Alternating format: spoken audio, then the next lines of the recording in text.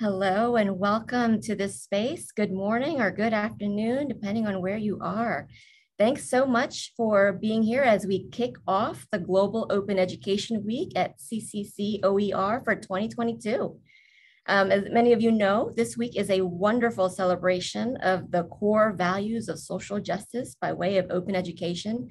And in many of our institutions, we might know this work specifically in the context of open educational resources or OERs, which are free and openly licensed course materials. But you'll find today, and you've known throughout your experience, that this work is more than just about free. It's about social justice, equity, inclusion, and it's about transformational leadership.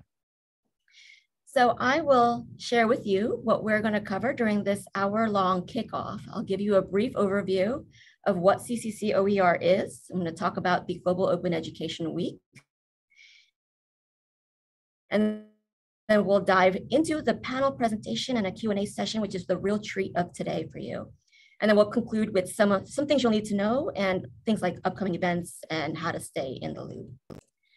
CCC OER stands for the Community College Consortium for Open Educational Resources. As you see on this map, we've got about 106 members spanning across 36 states. We're basically a community of practice for open education. We provide resources, we provide support, opportunities for collaboration, for learning, for planning, leading, and implementing successful open educational programs at community and technical colleges, all in the name of student equity and student success. And as I mentioned earlier, this is a global celebration of the core values of open education. So this entire week, throughout the world, higher ed institutions are carrying out their mission through relevant activities, events, and projects to share with the world. So please do take a look at the openeducationweek.org website and see what is out there and celebrate with us. On a related note, it is our 10-year anniversary of the global week-long celebration. So this year's events and activities are even that much more special. This slide has some fun facts that you can share with your institution.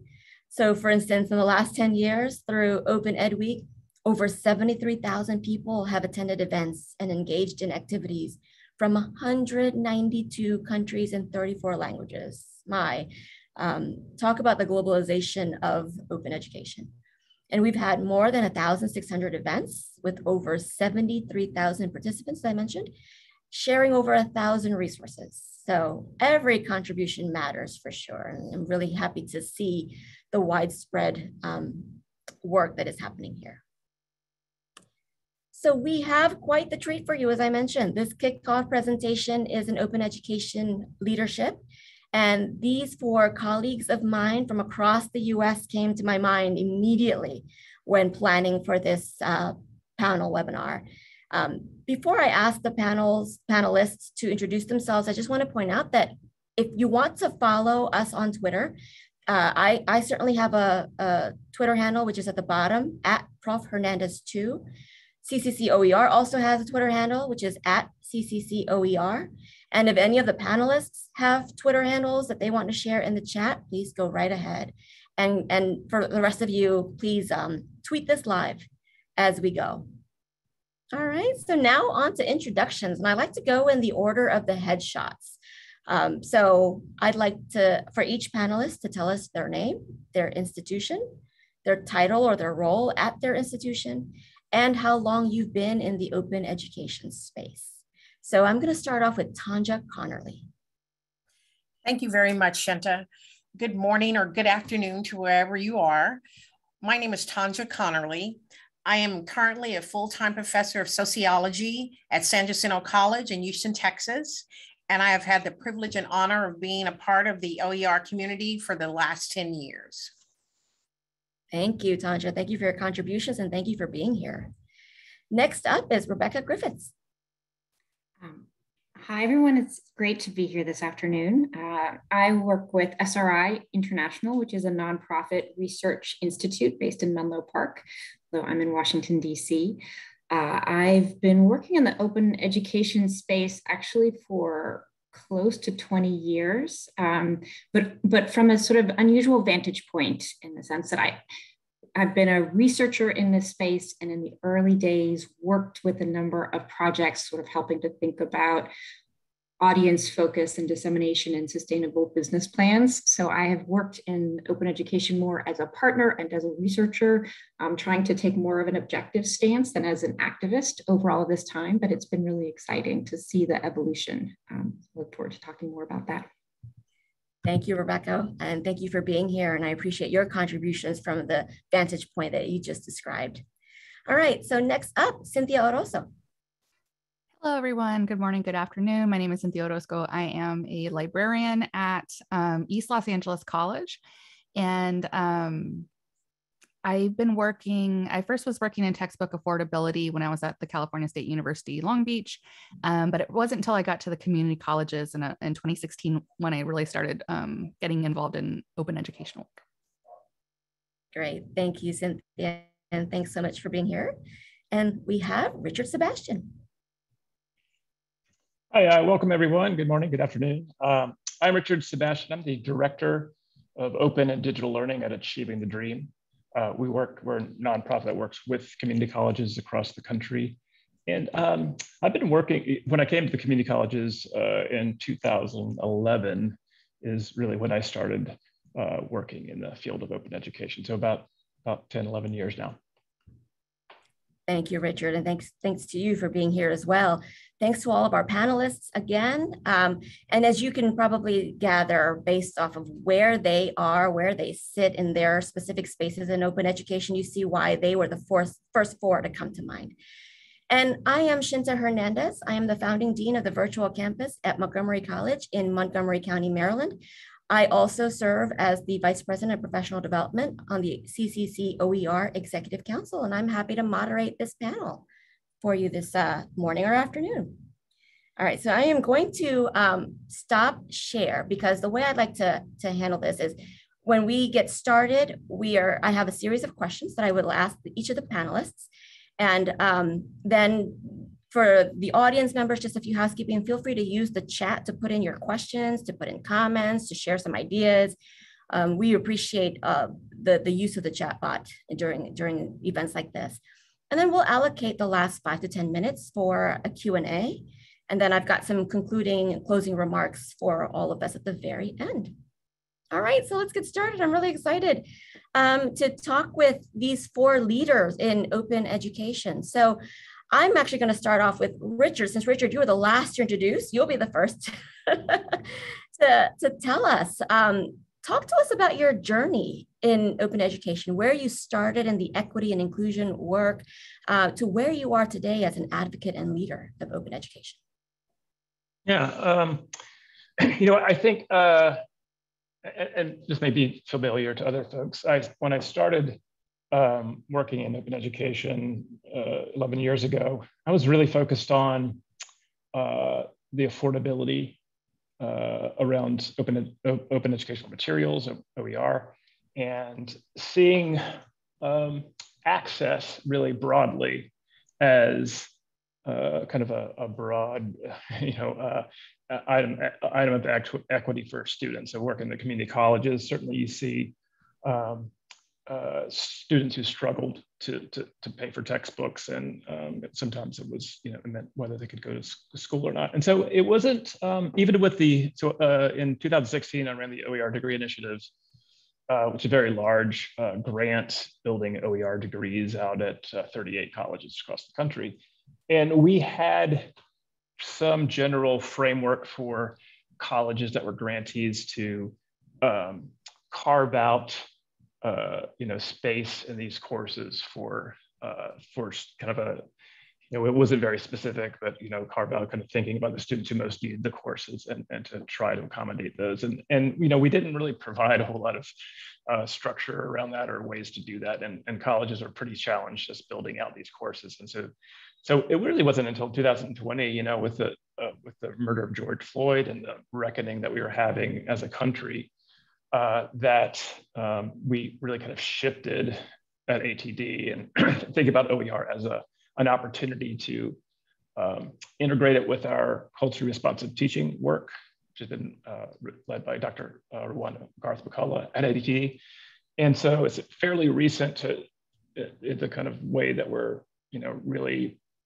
being intentional about kind of thinking about equity, thinking about racial equity, and how open education really is an opportunity to specifically address that through classroom practice, through kind of thinking about students' backgrounds, thinking about their interests, right? And also thinking about ways that kind of structured racism within higher education needs to be dismantled in open education and other places as well. So really, our current view is fairly recent, although it's been a kind of a broader thread, throughout my work since 2011. That's wonderful, Richard. Thank you for sharing us the evolution of your journey, and particularly for emphasizing your work with Achieving the Dream, this community of practice, this network that has allowed for so many of the institutions who are members to benefit from being able to share with one another, to discuss, to implement together, because we all recognize that it's a large effort, it's a community effort. So thank you for that. Cynthia, I'd like to ask you that same question. Tell us about your journey in this equity and inclusion and open work that you're in. Sure. I think I first heard about open education at a ALA, American Library Association committee meeting. And I was just like, wow, that's cool. Hopefully that picks up. So yeah, back in 2011. And then it wasn't till 2015 where I started getting into textbook affordability, but really wasn't focused on OER as much as, buying ebooks for the library and that kind of thing. But followed the movement pretty closely. And when I got to the community college in 2016, it really became apparent. And I don't think it was apparent at the university, but I think because I work so closely with students at the community college, it's just so much more intimate, so much more of an intimate space that I really started seeing how even a $50 textbook was just crushing to students. And there's so many programs to help with tuition in the California community colleges, but, the books would cost more than the actual courses. So actually, I know Suzanne Joaquin is here in the room from Butte College. I remember attending a workshop series that she led that was really, really great. And started getting connected to other people in my state. I know Kelsey Smith is here too. We've worked a lot together, and it just kind of took off. It's such a great close community where I was just trying to get OER kind of started at my institution. Not started, people have been doing this work for a long time before it was called OER, mostly mobilizing it. And honestly, I always feel like a bit of an imposter in these leadership spaces because, my institution is not as far along in OER and open education as other institutions. It's definitely kind of an uphill battle sometimes, but, chipping away. I know that a lot of times this type of work is slow work. You want to see immediate gratification, but it could take some time and it takes the right set of conditions to happen. So, working slowly and getting there. And I loved how Shanta, you started the conversation talking about OER is more than free, because I am at a majority minority institution where most of our students are BIPOC.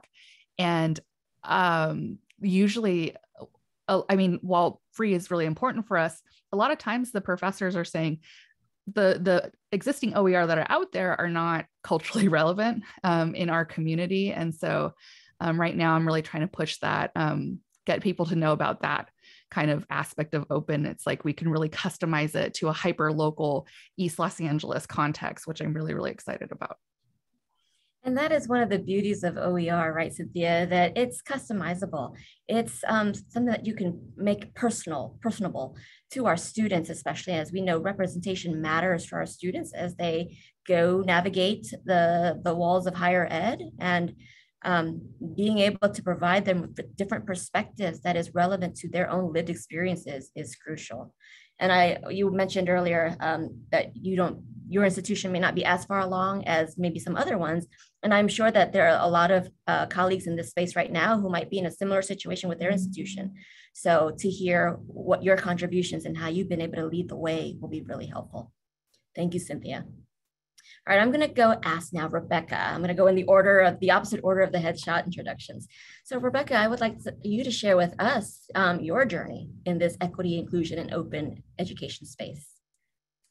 Okay, well, I'll go back, as I said a minute ago. I first got involved with open education back in the early 2000s when the movement was just getting started. And at that time, I was at another organization called Ithaca SNR, which was partially founded with support from the Hewlett Foundation. And they were very eager for us to work with some of the OER projects they had been supporting to help them think about sustainability plans.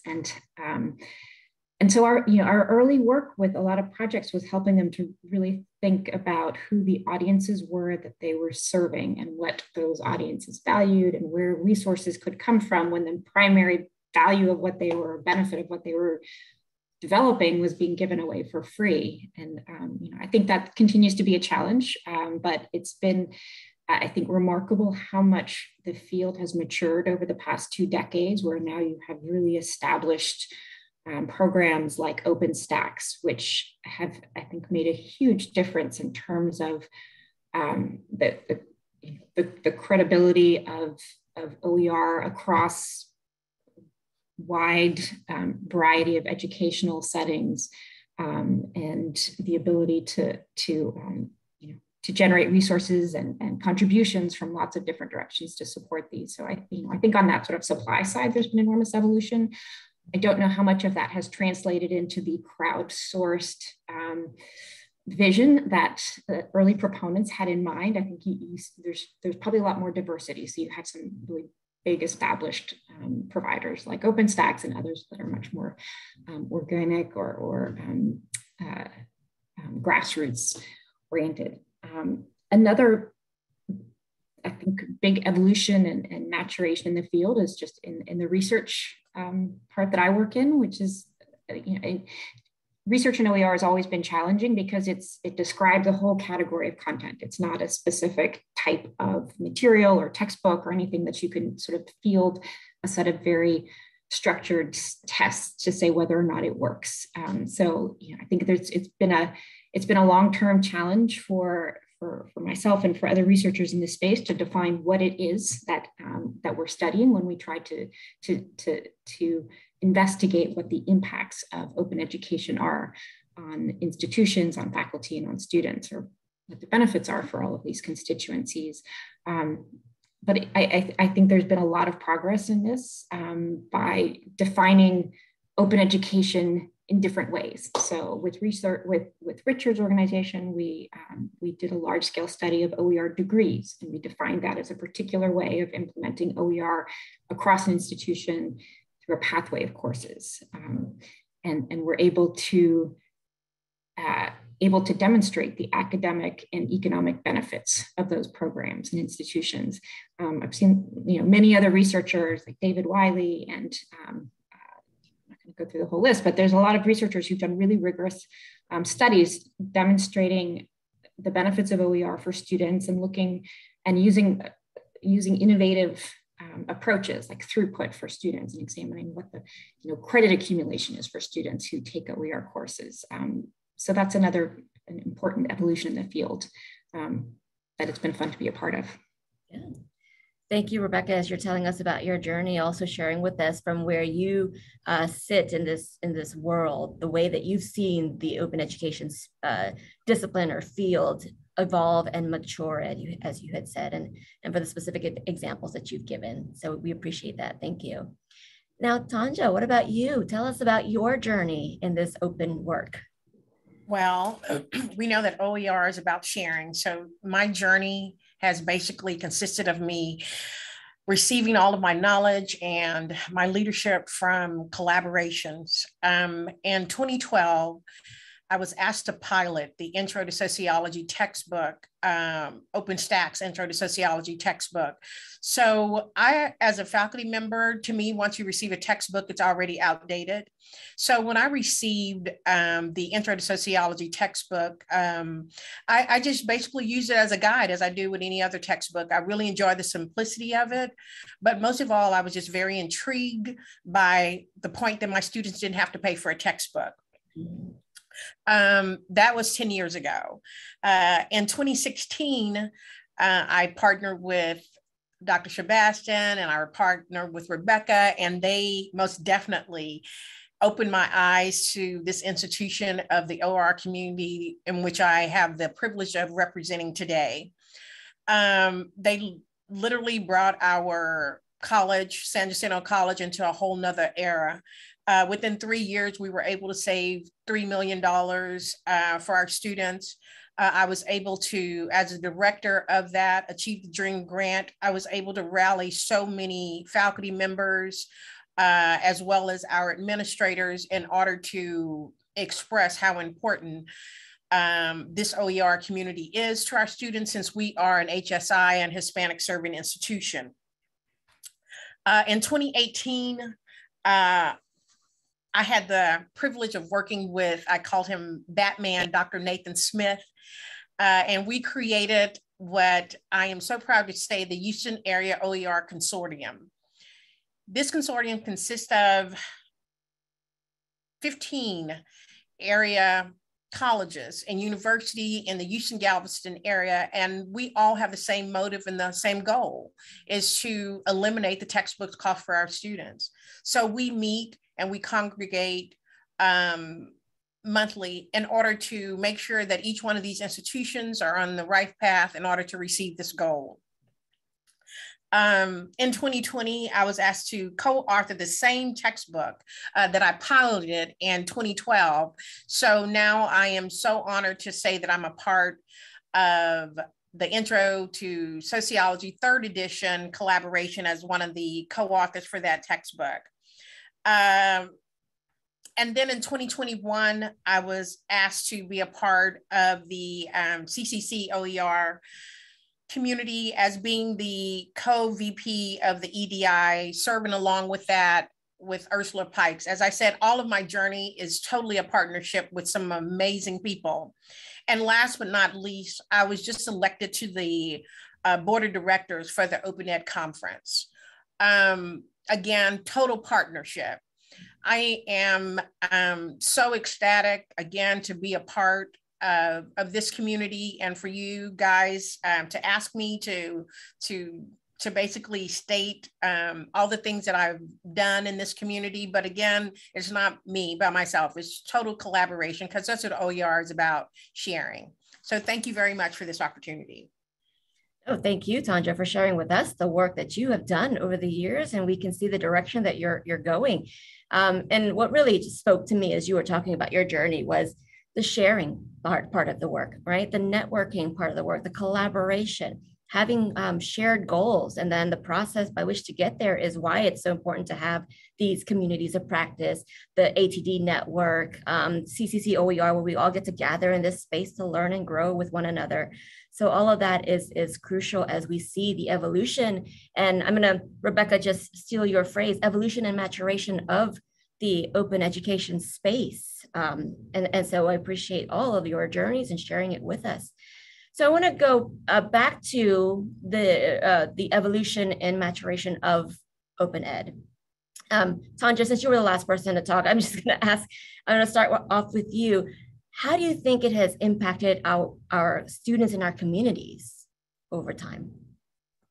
Well, as I said before, that San Jacinto College is a HSI, Hispanic Serving Institution. So, and I also adjunct at an HBCU, Texas Southern University. So I have hands-on experience in reference to teaching our minority population and literally understanding what their needs and wants is in order to be a successful member of society. So I can literally tell you that the elimination or the reduced cost of a textbook really contributes to both of these communities, because again, this is extra funding that they can use for other things that are essential and when I say essential, I mean food, shelter, and clothing. When I say essential, so they can contribute these fundings to other essential aspects of their life. So I really can understand about how important open education is to our Hispanic population, as well as our African-American population as well. Okay, great. Thank you, Tanja, for sharing that. Richard, what about you? You had mentioned earlier as you were talking about your journey, the impact of making college affordable through these open educational resources. As you've seen the nature of the work evolve and mature and grow, what are the impacts on students and communities that you've seen or heard? Yeah, I'll point to the work that we did with Rebecca and SRI on the OER degree initiative, which really was a very large study, and it also included what we call the cost study, right? Of what does it cost to implement these programs at colleges, and what are some of the kind of cost and benefits of that? And one of the really interesting pieces of that was how students in these OER degree pathways taking one or more OER courses tended to like reinvest the savings into their courses. So I think we know from students who can take more credits and get more credits under their belt are more likely to complete and get a credential. And so I think it really shows the impact an institution can have by kind of investing in their faculty and in an OER in order to really have a very large and significant impact on all their students.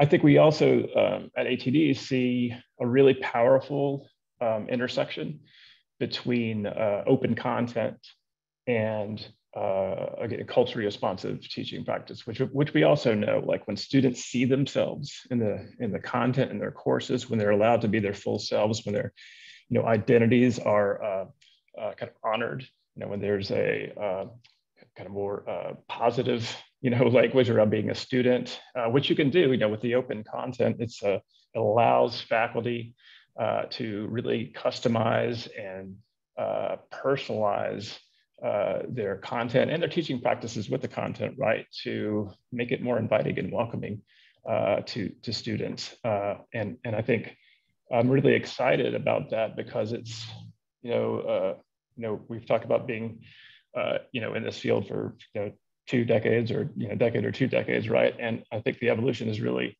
getting to the real power of OER, which is that licensing piece, right, of being able to make changes and revisions and sharing the content. And I think that's ultimately to great benefit of the students, not just through like lowering costs, but actually building content and curriculum, right, that includes these students and that pays attention to them and really cares about them succeeding. So that's I guess that's what I see as the most important around that. Yeah.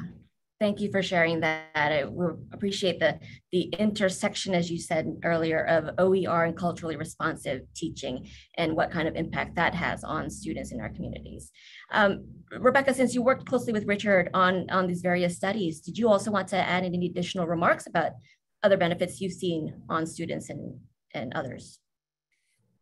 Yeah, I wanted to also respond to a question that Rachel just raised in the chat about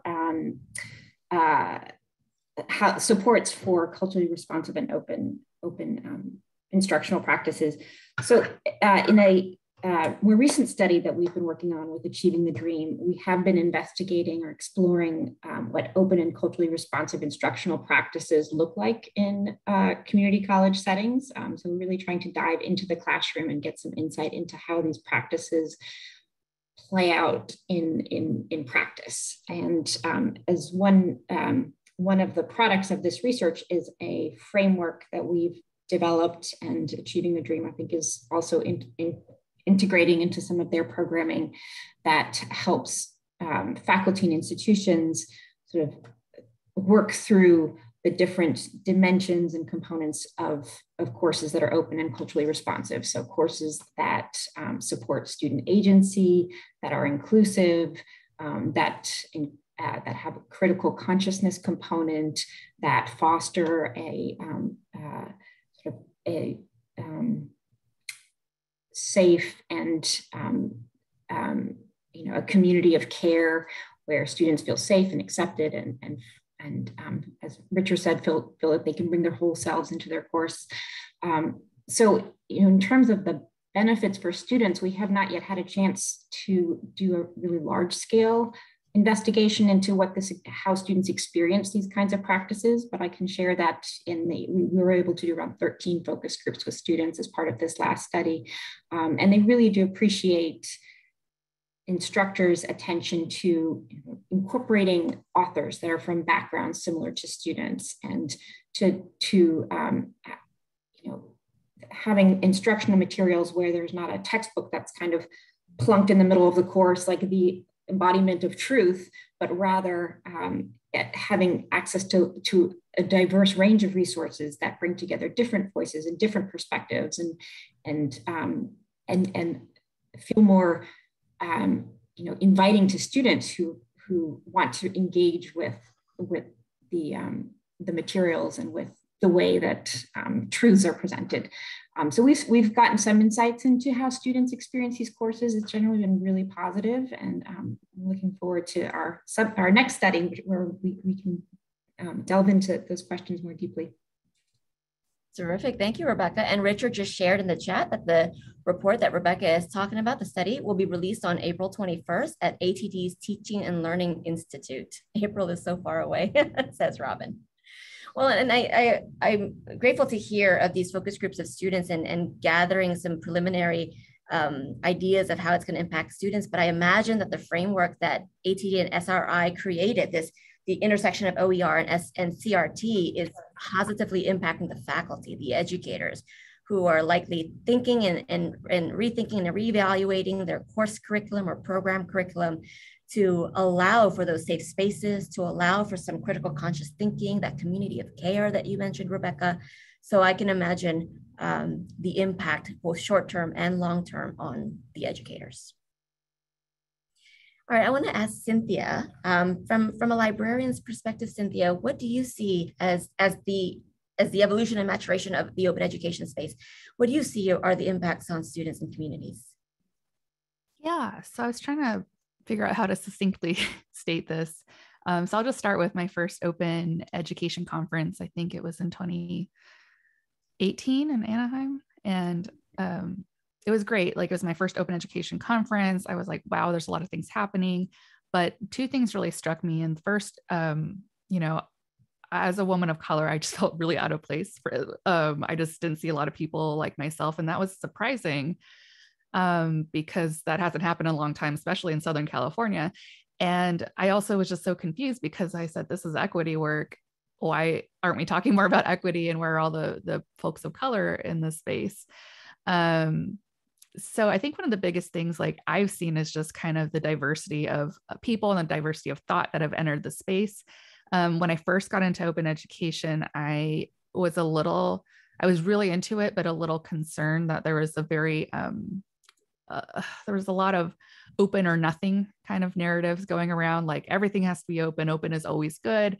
And there weren't any, there wasn't enough, in my opinion, critical conversation about how open can reinscribe the inequities that we're trying to dismantle. Like, for example, as a librarian, I have no problem with ZTC, zero textbook cost, instead of OER, because the student can still access the book for free, which is something. Like, I will take ZTC over, if that's going to work. I also think, with a lot of faculty, as a librarian, we kind of have a lot of relationships with faculty, and get to talk to them in really intimate ways about, what they're thinking in terms of open education. I was thinking, I took a class in art, and my professor is amazing. He, at my college, and he has all his videos up online. They're not Creative Commons licensed, but I'm able to access them, and the class can access them without having to log into Canvas, which is another barrier. And other people, non-ELAC people, can also take his class, which is super cool. But I think a lot of times artists get, asked to do their work for free. And so obviously I'm not saying that, I'm not going to say to a photography professor, make all your stuff free. And it's like, that's their livelihood. They make money off of making art, making photographs, that kind of thing.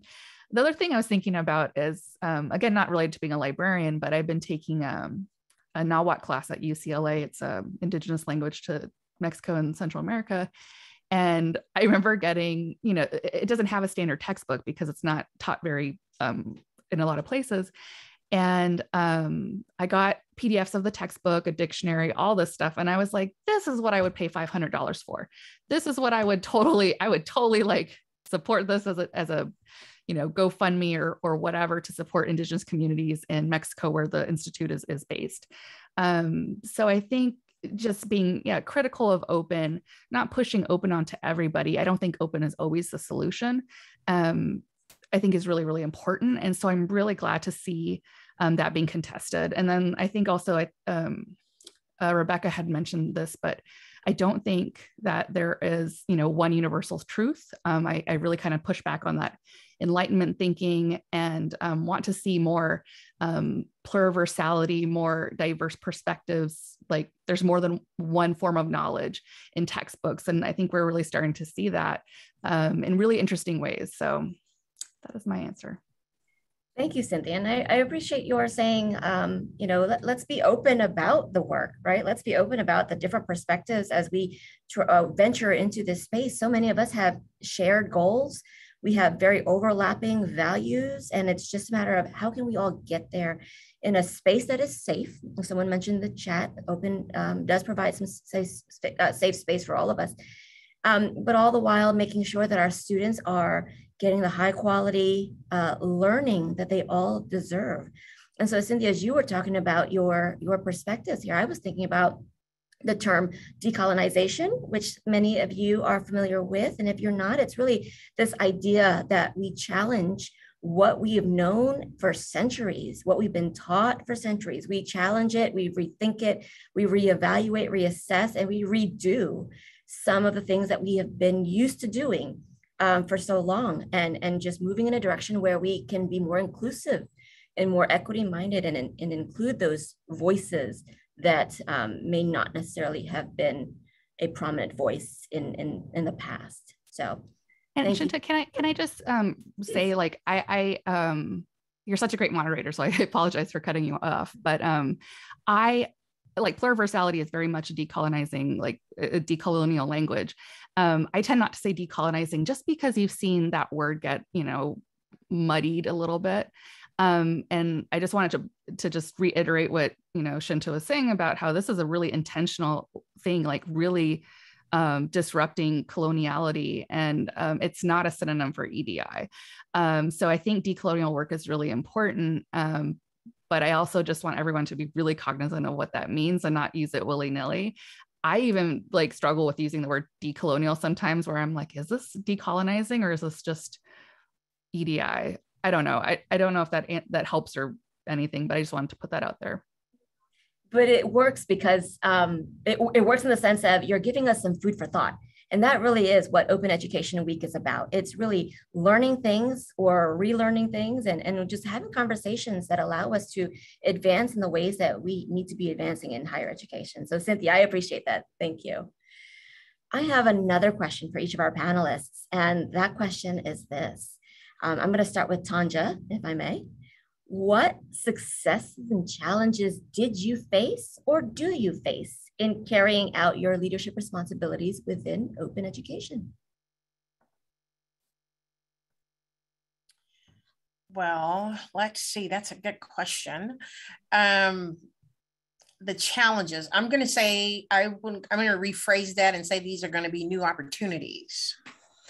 My new opportunities that I will be experiencing is I am on the path and a mission ever since I think I met Richard and his group, that even though I work for a Hispanic servant institution that is my full-time job, my passion as an African-American woman is to make a huge change in my HBCUs. So my opportunity is that I would like to, and that's the reason why I started working part-time at Texas Southern University. Because when I first got involved in Open, just like Cynthia said, it was, I didn't see many people of color. So I really started working heavily with Rice.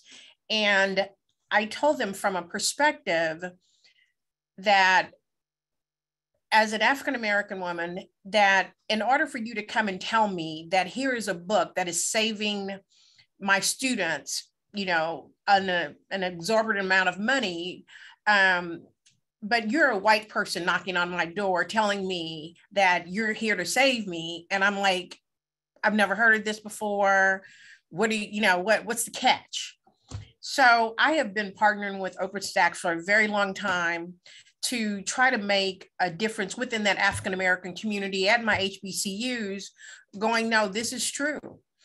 We can save you this amount of money while you're attending college and make a huge difference, and you're going to receive the same education. So I want to partner with the faculty members at, they're going to allow me this fall to utilize Intro to Sociology in my sociology course at Texas Southern. So to me, that's just one step. I know that Dr. Robbie Melton is working a lot with our HBCUs, but again, you tend to relate to people that have some familiarity or similarity to you. So for me to be a woman of color, to go and knock on the doors of the HBCU institutions, I think that they are much more welcoming.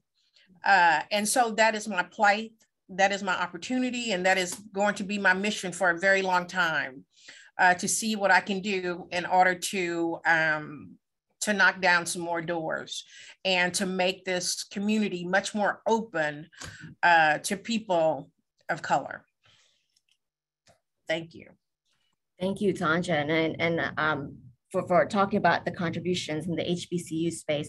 And I especially liked the areas of opportunities that you have shared with us. So I am going to next ask Rebecca to share either successes or areas of opportunities for growth as you continue the work in this space. Well, I'll share one of their observations from our most recent study, which was, as I said, trying to get more insight into the way that open and culturally responsive educational practices are playing out within classrooms. One of our observations was that this work is really nascent in community colleges, particularly at the institutional level.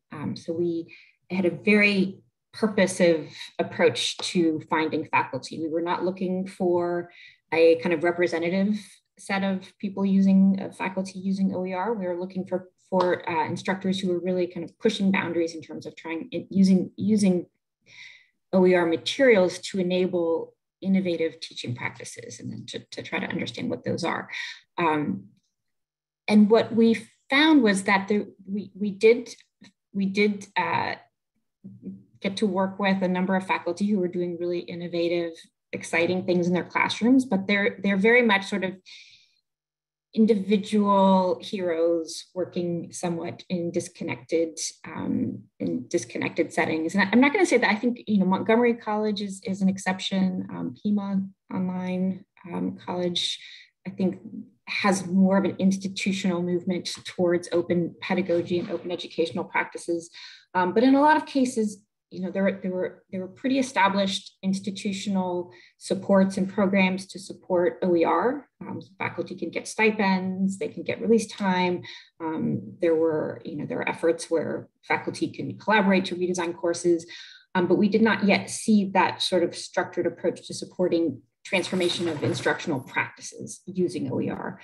So those still tended to be, you know, some teaching and learning centers might embed some innovative teaching practices that use OER in their programs, but those are not generally the focus, and there's not sort of an organized effort to do that, or a kind of consistent or coherent approach to supporting open and culturally responsive teaching practices. So that's one direction that I think there is room for growth, and that's part of what we're hoping to support with the resources we've developed. Wonderful, thank you, Rebecca. And yeah, that structured approach, it's something that I think so many of us can relate to, wanting and needing a place where we can come together and work together institutionally towards our shared goals.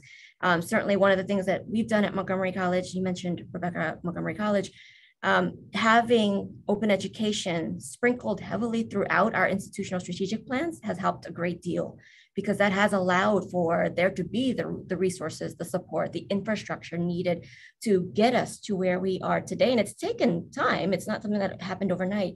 It's taken a lot of time and leadership support. So that's certainly one of many ways in which an institution can move in that direction. So thank you for sharing that, Rebecca. What about you, Richard? What are some of the successes or challenges / areas of opportunities that you've experienced in this work? Yeah, I guess I'll build on what you just said. We've seen that when you can get institutional support or a system behind these initiatives, you can really have a huge impact. And we've seen over the years with New York State investing lots of money in OER programs so that you could hit a lot of the colleges and faculty that wanted to do this work and begin to really scale it. In California, recently just infused millions of dollars into their OER program. Policies, that's where I think I've seen the most, significant change and success with, it certainly has built out of faculty kind of grassroots, work and interest. But when you can connect that with policymakers and systems and policies themselves, it's a game changer for a lot of students. I think on the challenge that I see is it gets back to, I think Cynthia mentioned this kind of intentionality, right? And that I think we haven't yet quite grappled with how the kind of open context, open content, open textbooks can really change the model of how we deliver instruction. So I think we're still in this process of kind of replicating the kind of textbook process, right? And it's almost, to an institution where faculty put work and they develop their OER and they replace their, expensive textbooks. But I think there's an opportunity really to begin to collaborate more, between faculty, among institutions, to think about how, how faculty should be involved and compensated in this work, how institutions can invest in this work, because we see the benefits, right? We see that students reinvest the money into taking more courses, right? They save money. It's win-win-win, right? All over it. So it makes sense to really think about how these efforts can be supported at a significant scale by institutions, and then hopefully spread systemically to whether it's a state or a region or kind of a system like in Virginia. And that makes me remind myself, Richard, after you made the comment about compensating for faculty work, but also just supporting the faculty and the staff who are all engaged in this work. This is why organizations like Achieving the Dream, CCC OER, are all so important, Open Education Global, because there provides a platform that faculty and staff and administrators can use to see what others are doing and how can we do what X school is doing or what Y school is doing, or modify a little bit to make it fit our needs. And so these exchange of ideas is so important as many institutions try to garner that widespread support for the work. So thank you, Richard. There's a question in the chat, but before I get to that question, let me conclude my series of questions by asking Cynthia, but same question, which is, what are some of the successes or challenges / areas of opportunities that you have witnessed that you would like to share with us? Yeah, so I love that we were talking about the evolution, the availability of high quality OER is really, really helpful because, at the beginning it was like, there's no OER, there's no high quality OER. So those arguments get harder to make each and every day. I think one of the challenges at a community college is certain disciplines like automotive technology just don't have they really are kind of in a place still where like my campus really needs some kind of solution for those textbooks and programs. So the career technical education programs, I think, still have a ways to go. I also think that, at first, one of our struggles was getting the campus to understand what open education is. And then, tacking onto the conversation about labor, then right now, still it's administration saying, oh, OER is great. Go do OER. And it's like, no, we really need an infrastructure for OER. We need people who are leading this. I'm like a de facto OER librarian. I'm not even a real like appointed OER person. We need infrastructure, we need funding, we need release time to really get this stuff going. We can't expect faculty to just make this happen. Although I think we all know that faculty are often asked to do a lot with very little or nothing at all. So that's definitely a challenge. I also think, Tanja, I think brought up the, OER is sharing, and it's absolutely true. But I think one of the things that a challenge is sometimes there's like I don't know how to explain it. I should have probably thought about this ahead of time, but sometimes there's kind of like leadership, I don't know, grabs. People are trying to get into OER, but don't, recognize the work that's being done already or not kind of building a community. I think building community is such a great part of OER work. I love my OER colleagues who I collaborate with. It's just an amazing community, but sometimes I think maybe people are trying to make a name for themselves or try to get a sweet OER coordinator position with release time. I'm not sure. But I think it's really, really important to recognize the work that's been done before you come on and bring people in, and not to be open, not to be, I don't know what the opposite, not closed, but yeah, just being cool with other people. And your point too that you made about recognizing the people, recognizing the work, that is so important because it helps emphasize the importance of the work. It helps emphasize the support that they're getting, but it goes back to having wider support, a wider platform, an infrastructure that is needed to help really advance the work in the way that we need it to advance so that all of our students can benefit instead of just a selected few.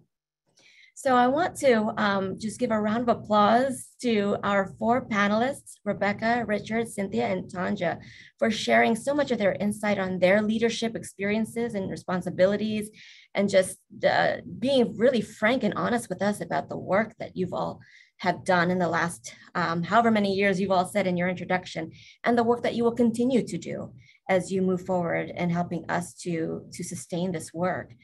I now want to go to the Q&A session, and I do see that there is a question in the chat bot. I'm just going to read it out loud, and then anybody who would like to take a stab at it, go right ahead.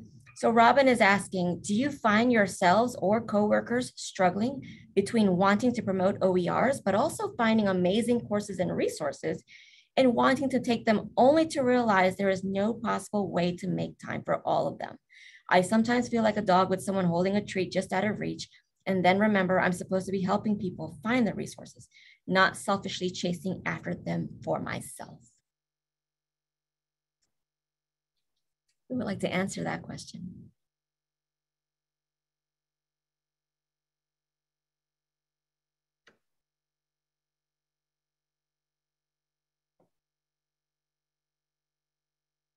That's a big one to unpack, Robin.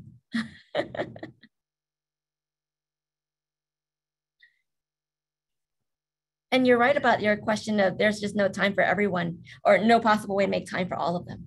Go ahead, Tanja. I was just going to, with all of the databases and the resources that is labeled, OER, and you're doing research and you find all this wonderful material. It is, and as a faculty member, you do find it very challenging when you're trying to assist someone or even for yourself doing research and trying to find the best resource in order to utilize, because again, there's just so much, out there. And before you know it, it's like, you pulled up, so many, and it is kind of harder to narrow it down. So I really understand that part. But the second, I'm with her. That's a good question. Totally a good question. Totally with her on that. And Robin, you've given us a lot to think about during Open Ed Week this week. So Liz has just put into the chat the survey to tell us how what you thought of today's webinar. I just want to share real quick. I'm going to go back to share screen. So again, I thank you so much to all of our panelists for being here and for sharing your insight on leadership. Just a few concluding remarks on my end here. Just so that you know what else is going on this week, as soon as it allows me to move forward. The rest of our Open Ed Week panels, or webinars rather, are listed there. So there's another one tomorrow on Arlo, and then another one on Wednesday on the Open Education Global Strategic Plan. And then we proceed with our monthly webinars, one in April, one in May. And please sign up so you can register and get the Zoom link. The bit.ly is stated at the very bottom. We hope to see you all there. And then just a couple of different ways to stay in the loop here. You can certainly go to the CCC OER website, and under the Get Involved tab or menu, you'll see all the upcoming conferences. You can also join by our community email, and you can receive information that way. You can read or student OER impact stories. And then, as Liz had already put in the chat, please just take this short survey to let us know what you thought of today's webinar. So she put that in the chat, so it's there. And then just to conclude is the email addresses for the CCC OER staff. If you have any questions, please don't hesitate to reach out. Una Daly and Liz Yada will be more than happy to answer any and all questions. Thank you so much for being here as we kick off Global Open Education Week with CCC OER. And I hope to see all of you during the rest of the week. Have a good one, everyone.